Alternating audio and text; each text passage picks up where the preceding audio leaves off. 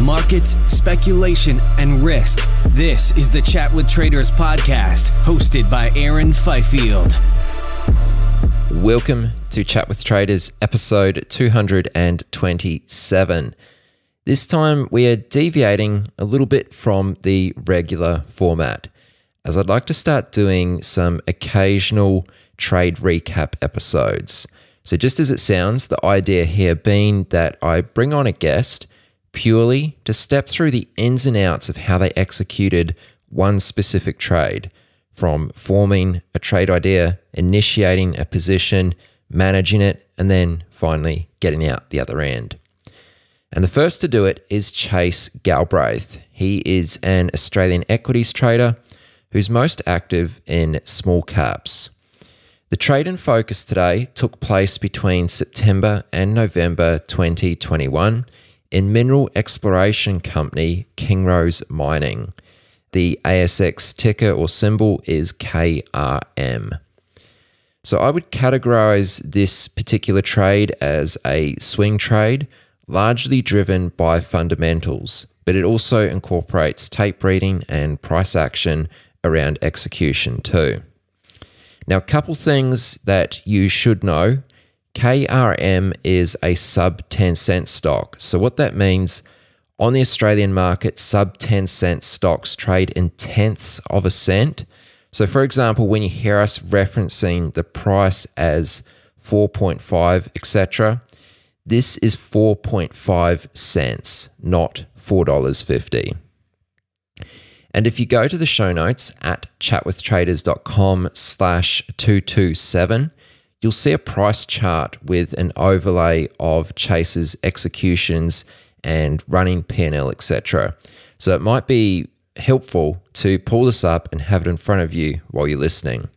Finally, please remember that none of this is financial advice. As I always say, you are entirely responsible for your own trading decisions. All right. Hope you enjoy this one. Here is Chase Galbraith. How did this stock get your attention? How did it appear on your radar?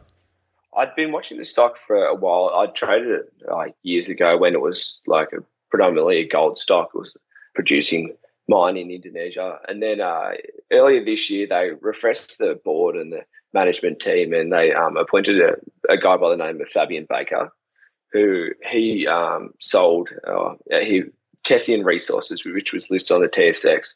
He sold that company to Adriatic, which is one company that I follow on the Australian Stock Exchange. So I'd followed pretty much Fabian across from Tethian and then into Kingsrose when he was appointed as managing director. So I was kind of watching it and seeing what his role would be there if they were to continue with the Wailingo mine, or they were going to look to go to an explorer route and maybe acquire different assets, because he's got a lot of experience in in Europe.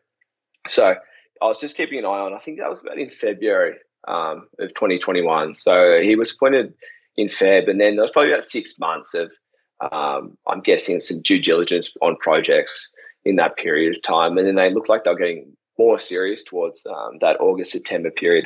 They'd rebranded the company. Or their marketing information, and they put out a new presentation, I think, in September. So that's when it got brought back into my attention. A couple of really intelligent dudes on Twitter that I follow that they were also following and kind of suggested to me that it was definitely worth keeping an eye on. So I was just, at that time, I was just watching into that August period. Okay, so it was a company that you were fairly familiar with its history.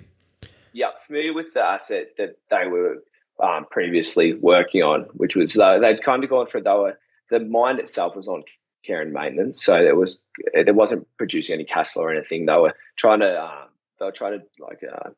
infer some more resources. They were doing some active drilling. They were trying to find some the resource that they were mining at the time had some water ingress, and they closed down the mine and then went out inside and tried to drill a few more targets to find more resources outside of that area. So it was kind of in a bit of no man's land whilst they found new resources, and they kind of chose a new direction. So I wasn't trading it, or didn't have a position in it during that time. But when they looked to go down a different route of mergers and acquisitions, or just, that's when I started becoming more interested in the story again. Okay, so is this something that you do quite often, or is sort of a big part of how you trade is understanding the fundamentals, some of the management, the projects that are behind a company? Yeah, I think because I'm not purely a technical trader, I feel as if I need to have like a decent understanding of the fundamentals before I can develop like enough conviction and idea to go and put full size on the trade. I feel like I have to understand at least like the basic fundamentals, the direction on like if it's going to be like the gold sector at the moment, for instance, doesn't really excite the market. So I don't want to be stuck in a company that's going down that kind of route. When they revised their direction and they started looking down that battery minerals path, I guess that was the kind of the blinker to start looking more deeply at what their new direction is, because like they could have gone on and spent their $30 million of cash on drilling the gold resource, but it wouldn't have attracted the same kind of attention in the market that going down that whole battery minerals route that seems to attract those blue sky valuations that you're seeing at the moment. Sometimes we see, especially in these smaller cap stocks, is they will almost pivot, or they'll announce that they're moving into sort of the flavor of the month, or the sector that's hot at the moment. Was there anything about this which gave you the confidence that this was a real change, or if it was just trying to build some hype in the stock? Yeah, I guess the difference between that and a typical micro cap is that KRM had a large cash balance. They had $30 million of cash sitting on their balance sheet, so they had plenty of opportunity to find a decent asset, and they hadn't raised capital in, I think it was about 5 years. So they had plenty of opportunity to buy a decent asset that had tier one potential. It wasn't going to be just going through a bunch of the assets that they have and trying to find the flavor of the day kind of thing. Okay, so speak to me about when you initiated a position. Like, how did you time your entry? I initiated my first entry, and I actually ended up cutting that, which was at 4.8, I believe. That was in August. I was trying to buy a position, but there was just so much. It was still so heavy through that first dip, so I couldn't actually hold that position. I ended up cutting it. I first started looking for an entry when, so it was 11th of August. It got down into that like 4.5 to 5 range, and it was consolidating through there, and that was kind of like at that 5 resistance was kind of a long term. Like the index, it's been kind of ranging in that for about 4 years. So I was trying to find a position that was below that 6 like res, and I thought that for that 5 range was going to be a decent entry, but it got really heavy into that lower 4 area. So I ended up cutting the initial trade, and I ended up rebuying when it reclaimed that 4.5. So that was my initial entry, and then started adding through that 4.45 to 5 range. That's where I got about half my position, and then so then built through that 5 range. So I think I accumulated about 80% of the position from 4.5 to 5.2. Okay, so what was it about that price or that range of prices that you liked? Like, what was it about the timing of this trade? So the cash balance, so it was backed at 4.2 cents just on their cash balance. So if I'd allowed myself 15 to 20% from that initial cash balance and that was I guess that was my stop loss. I was looking to stop out in that 4.2 to 3.9 range if it came down to that. So I guess I didn't want to buy it up too far in case this asset was not acquired in a reasonable timeline and people just got sick of the story. So I wanted to make sure that there was a level to work off that would allow me to hold out and people could see value in it without having to acquire another asset. So I felt like that range was reasonably priced for the risk-versus reward that if they were to acquire the asset within, because they announced that they wanted to acquire the asset by end of year. So I think that left me about a 3-month period before that there was an expected acquisition. At the start of your comment there, you said something about 4.2. I don't remember the exact words you used. Yeah. Do you know what I'm referring to? Yep, right. So 4.2 was the cash backing of the stock. So I figured if I was looking to buy about 4 million units in that range, that if there was slippage through that area, that I was hoping to get out, but by 4.2 to 3.9 in that range. Okay, so what's a cash backing at 4.2? Like, what are you referring to there, and how do you work that out? So the cash on the balance sheet, I believe, was about 30.5 million. So the market cap at 4.2 cents was about 30 million. So it was pretty much being valued at zero enterprise value at that 4.2 cent level. Understood. Okay. Yeah. So as you were buying it through this range, can you just go into some detail about how you were buying it? Yeah, sure. So at the time, there was a couple of levels that had like iceberg sellers on there. I guess when like a stock like this, it really hasn't. It's been ranging in a base for a long time, and it doesn't appear to be doing anything that it hasn't been doing the last couple of years. It's kind of like a stagnant stock. People, I guess, are looking for any liquidity to sell out on. So there was a lot of like hidden orders in iceberg orders that were allowing for me to actually find a fair bit of liquidity in that range.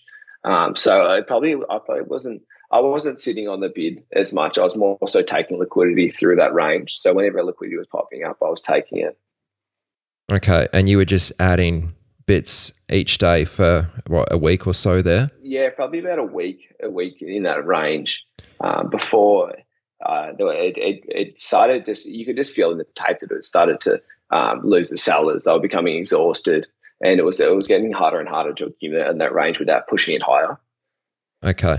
And you may have already covered this, but was there any fresh news while the stock was trading around this level? Yeah, so there was a presentation that it was put out. I believe that was it was in September, so I'm just looking at the announcements now. So it was 30th of September, they released an announcement, and that pushed it up about 5%. And in that announcement, they had pretty well stated that they were looking for a PGE nickel copper asset. So they're not exactly like a common type of deposit. So it sounded like they'd actually found an asset. They were doing the due diligence on it. So it sounded like it was pretty close. And they'd also announced that they wanted to complete the acquisition by end of year. So they'd only really allowed themselves 3 months to complete the acquisition. I think that it also solidified that their new direction was to go down the exploration route rather than stick with the Wailingo and find hopefully to find new resources there. So I think it was a pretty clear change of direction in that presentation that would have, to anyone who would have read it, would have seen that was their new direction that they're going to take. And I think you said you got about 4 million units between, was it 4.5 and 5.2-ish? Yeah, around about that, yeah. Yeah, roughly speaking. Why 4 million units? Can you talk to me about how you determined your position size? Yeah, sure. So the 4 million units, I was pretty much just all based on what liquidity was in the book that I could sell, that I could hit out on. So say, for instance, that whatever reason the market was tanking, I was relying on that book that I'd be able to have liquidity to at least reduce my losses and get out with a reasonable loss, not something too drastic. So I was pretty much it was all liquidity based at that stage, just making sure that I didn't get overextended in the trade and that I'd end up tanking it. I guess with these small caps, you really have to be cautious of liquidity because it can, on a bad night in the States, for instance, you can look in the books, there's nothing to rest on. So I'm just trying to, you're obviously going to have to take on risk by taking on that kind of position, but still just to make sure that there's enough liquidity in the book that if you want to hit out of that trade, that there is something to rest on. It's not guaranteed, but that's kind of my positioning was based upon that. This might be a little bit hard to answer because obviously this was a few months ago now, but when you talk about there was liquidity in the book for you to fall back on, you still had 4 million units. I'm kind of familiar with this stock, and I know that there's not just 4 million units on the bid most of the time. It is a pretty thin stock. During that time, most days it wouldn't do half a form. It would do a million units. Yeah. It was You're very thin. pretty substantial size given the liquidity, I think. Yeah. Like, where was this liquidity that you're talking about? Are you talking like as liquidity as a whole from, say, 4.5 down to 4 or? Yeah. So I guess that would be allowing for whatever the book, not that saying that the sale orders in the book would stay there if there was any downwards momentum in the stock. But I guess if you're going to base your position size on your conviction at first, the liquidity in the book, and then, the risk versus reward, like if I'm going to have that bigger size, well, what's the potential upside? What's the potential downside? I guess I found out that I figured that the risk through this level was worth taking on. Down to 4.2 is cash backing. So if I was to have that slippage down through to say 4, that the loss may have been, I think I allowed for about $20,000 loss through to the bottom end of that range. So I guess, that would have been, if it had slipped through to that 3.94 range, we were talking like close to 52-week lows, if not 52-week lows. So, and I felt like it was just the risk versus reward was there to add size through that range. And in putting on this trade, you just mentioned their potential upside. Like, did you have, a price or an area in mind for where you might begin to, or were you anticipated that the stock could reasonably get to? Yeah, I guess I did have an expectation that it, on a decent acquisition that we could expect in that $20 to $30 million EV range, which would have, at 4 cents, we're talking at a 30 to 40 million valuation, that 8 to 9 cents range. So I was allowing for that, but it actually, most of the gains were had pre-acquisition. So it's one of those tricky ones where you're not expecting the stock to gain prior to the acquisition, but when it does, you're not quite sure if people have also queued onto the fact that this acquisition is likely and they're going to sell the news. So it's one of those. I actually ended up selling probably about half the position pre-acquisition because it had run about 80% prior to them announcing the actual deal. Just before we get to that, just a step back. When you were putting on this position, you said there were quite a few iceberg sellers, so reload sellers. Yeah. You'd lift an offer, it would reload. Did that ever concern you? Like that there was someone who obviously had quite a lot to sell, they weren't showing their full hand. Yeah, was that a concern at all? Most of those iceberg sellers were about 4.8 to 4.9. So at that range, the stock's valuation is in that 5 to 10 million range. It's the risk versus reward. I happily take that in that range, knowing that the caliber of the management team. I guess it's all like people are going to find when there's no liquidity in a stock for so long, you're going to have a lot of stale holders that are going to take any liquidity they can to get out of the stock. If they are holding 10 to 15 million unit position and there's liquidity and they've been looking to get out and they've been in the stock for I think the 6 months prior, the liquidity was terrible. So there's always going to be those stale holders looking to get out. If they know more than you do, it's I guess that's a risk you take. But yeah, I guess it didn't concern me too much based upon the valuation. If I'd seen that at a higher valuations, I would be more concerned. But knowing where it was and the risk off was quite low, so I was happy to take the liquidity there. Can you speak about how you managed the trade? So once it actually did start to move in your favor, I'm pretty sure you added to the position at some point. Yeah, I added through that 5.5 range. There was like a small little range there that ranged within, I think it was about a week and a half. And I was adding a top end of that range. But usually the way I manage position is I'm never really looking for like a multi-bagger potential. I'd much prefer to get size in a base or in a range and then pretty much unwind my position into the breakout or the trend. So I'm not someone who's trying to look for, like 3 or 4 bags. So I pretty much started reducing my position from that 6 to 7 range once it had taken out that resistance. So I wasn't adding above 6. Okay. And did you ever cut any of the position into weakness, if you will? Like you started to reduce your position because you felt as though the trade may not be working? Yeah, there was the time when I cut my trade was actually the day of the acquisition.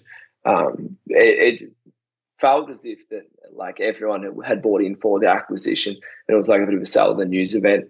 And I guess the market probably hadn't had time to actually evaluate the acquisition itself, and people were looking for, because you've got those technical traders that are playing the break, and then you've also got people that are buying for the acquisition. Then if it doesn't, gap up and run, they're likely going to sell. So I actually sold half my position on that acquisition date just because the book felt really heavy, and I think it actually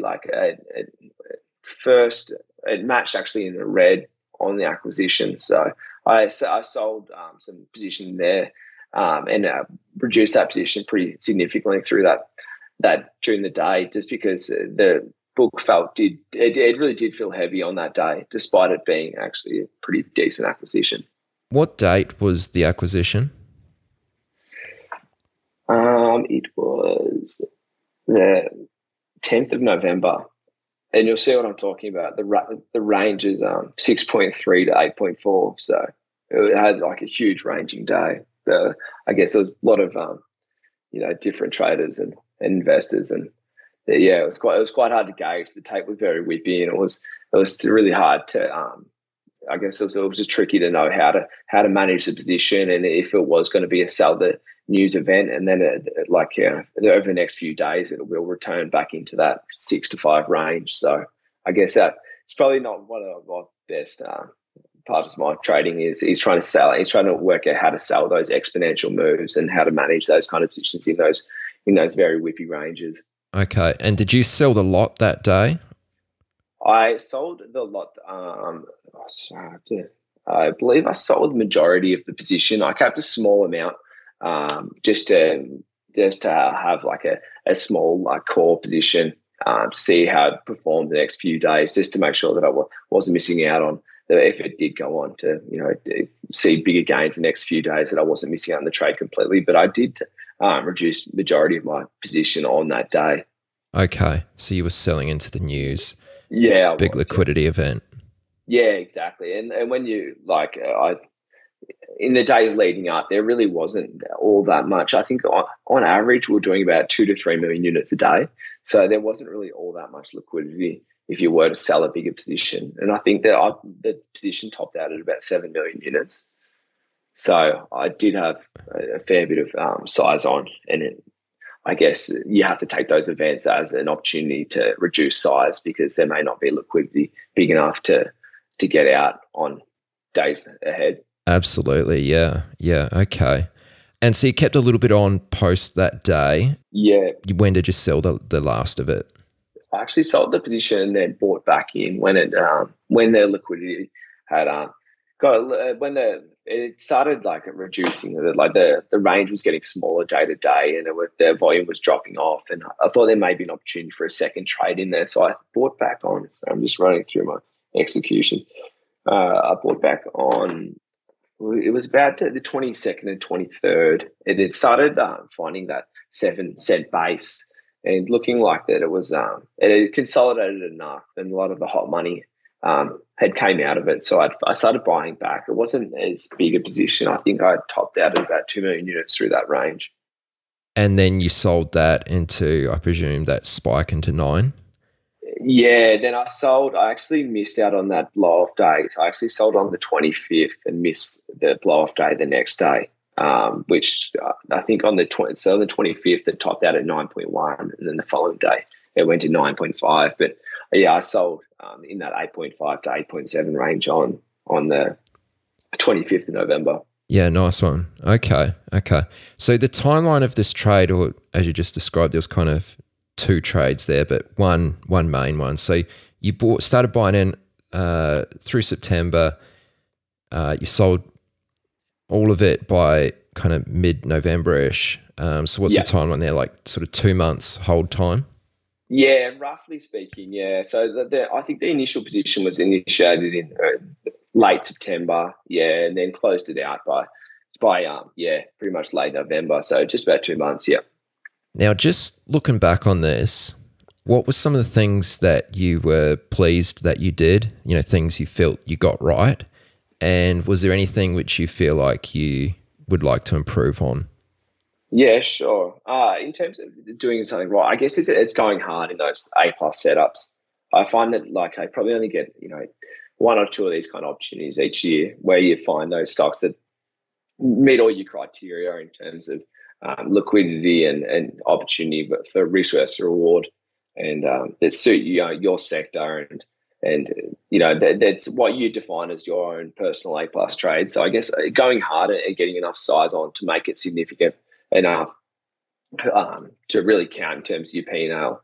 So yeah, I'm happy with the way I positioned and sized, and getting to that point where you're uncomfortable, which I think is probably one of those trades that are hard to find, where you have enough confidence to get to that uncomfortable size to really push, your ability in them. Yeah. In terms of things I could have done wrong, I pretty much always have an issue trying to sell these blow-off high-ranging tops. I usually miss the blow-off. I always sell in the lead-up and then miss that. Usually, that last 2 or 3 days in a blow-off move, usually, where you see those 30-50% gains, but the previous 30 to 50% take, a month. But I'm always all right, holding the trend. But when it becomes those exponential moves, I fail to hold long enough to really capitalize on them. So probably holding for a little bit longer and keeping more size so that I could have really made more through that 7 to 9 cents range. And do you mind sharing how much you made in total P&L on this trade? Yeah, so it was 160,000, 150,000 of which was the swing, and then it was about 10,000 of just scalping in smaller ranges. Yeah, that's outstanding, man. Well done. Thank you. All right, well, let's leave it there. Let's keep it just a shorter episode. I know we could keep going, but if someone wants to find out more about you or follow you on Twitter, would you like to share your handle? Yeah, no worries. I believe it's just chase.galbraith, chase.galbraith. Okay. I think. Excellent. All right, well, I will pop a link to that in the show notes as per always. Chase, appreciate you coming on and sharing this. Thank you, man. Thanks very much, Andy. You've reached the end of this episode of Chat with Traders, but rest assured there are more episodes loaded with real market insight and zero hype on the way soon. So to stay updated with each great new release, subscribe to the podcast in iTunes, and we'd love it if you'd leave a rating and review. We'll catch you next time on Chat with Traders.